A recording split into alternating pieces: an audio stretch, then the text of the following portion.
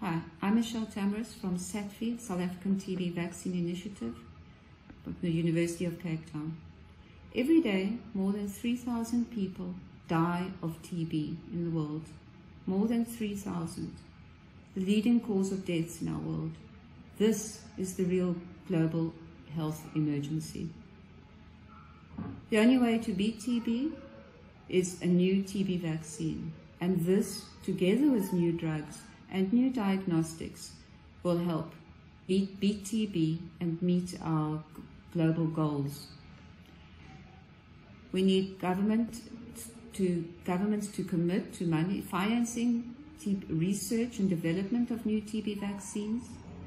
We need more clinical trials, and we need to accelerate all development of new vaccines.